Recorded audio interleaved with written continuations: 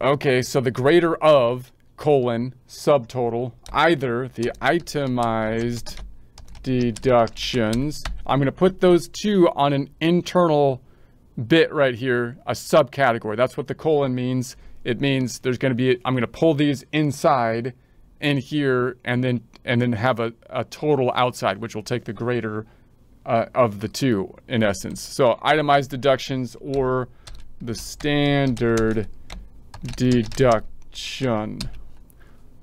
And then the standard deduction, I'll put a little asterisk because it's going to be coming from a worksheet. Now the itemized deduction, let's indent this as well. Home tab, and then alignment and indent it because it's going to be one or the other of these two. The itemized deductions come from the Schedule A, so we will create another worksheet for that, but we don't have anything in there right now, so I'm just going to put 0. We will continue to build this later. The standard deductions is going to come basically from a worksheet.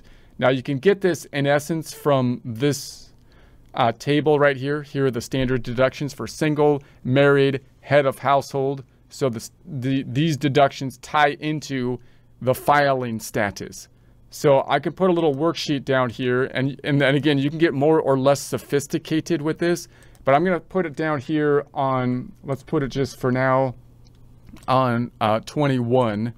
I'll put it down here and say these are the standard deductions, colon.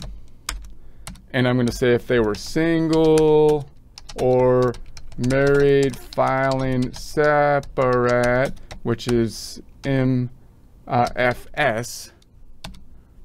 that's the shorthand for married filing separate. Then let's put that over. Could I make this a little bit wider? Let's put it like over here. 13,850. That comes from our table. So 13,850.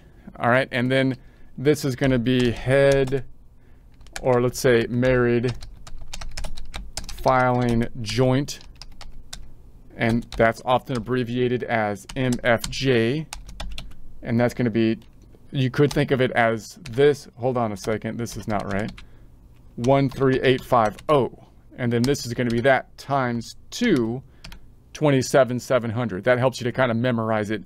If you can memorize this number, you can say, okay, then it's doubled for married. And then we can say head of household, often abbreviated HOH, is going to be in between at 20,800. So that's the 20,800. Now, if you're filing a 1040 SR, they have these added brackets down here for single, married.